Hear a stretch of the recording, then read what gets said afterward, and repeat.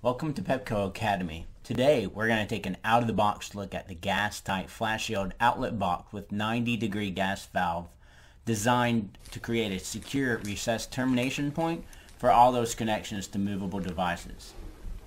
Due to the dangers and risk of any gas product, read and follow all instructions. Gastite requires installers to be certified, so go to gastite.com or contact Pepco Academy. The product is packaged in a transparent bag so we can see all the components. Inside are instructions, mounting bracket and components, ball valve, and test plug. Let's cut the bag open.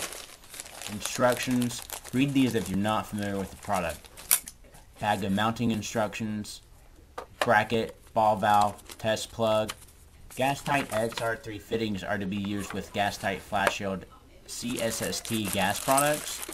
The sticker says XR3 end prep required. So we have a video on this you can watch. Let's take a closer look at the 90-degree ball valve, test plug, and mounting bracket. Here's the box. Mounting points are on the side and the hole is on the bottom. Make sure the gas supply is turned off before install. Starting with the Gastite XR3 fitting, insert it through the bottom of the box.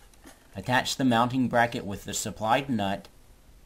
The ball valve attaches to the XR3 fitting inside the box. Use thread sealant like yellow gas tape during the install. Next, you want to screw the test plug into the valve. Use thread sealant here too. And test all connections with leak test solution like clear soap suds. Please let us know what you think of this video or other videos on our channel. We have created playlists of related topics, so please check those out as well. Thanks for watching Pepco Academy and see you next time.